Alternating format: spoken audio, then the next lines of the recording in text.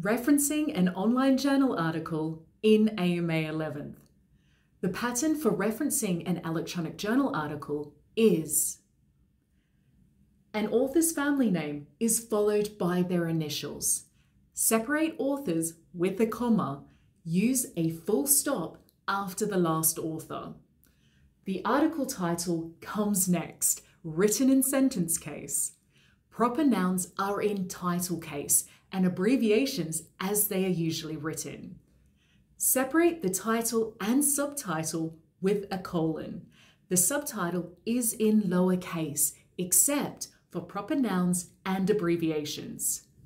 Journal titles are in italics and abbreviated. Check the JCU AMA referencing guide for more information on correct abbreviations. There are no spaces between the year, volume, issue number, and page range. A semicolon after the year, the issue number in parentheses, a colon before the page range, and ending with a full stop.